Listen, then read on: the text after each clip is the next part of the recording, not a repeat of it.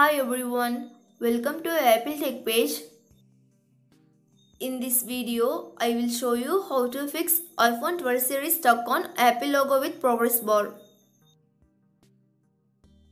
Solution 1 is first restart your iPhone. First, quickly press and release the volume up button. Next, quickly press and release the volume down button. Finally, press and hold the side button until you see the Apple logo. Solution 2 is set up your iPhone as new.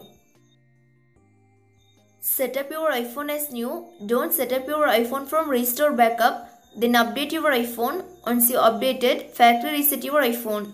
Now set up your iPhone from restore backup. Solution 3 is update your iPhone via recovery mode. Connect your iPhone to Mac or PC. In macOS Catalina or later, open Finder.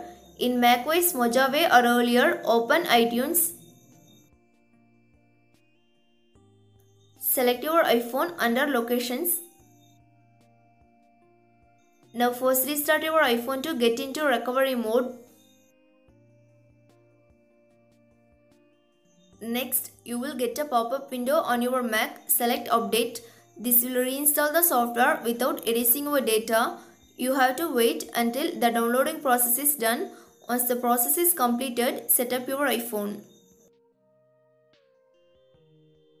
Solution 4 is don't charge your iPhone.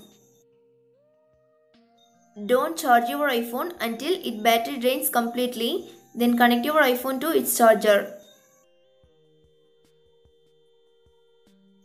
Thanks for watching this video. Do like, share and subscribe to Apple Tech page.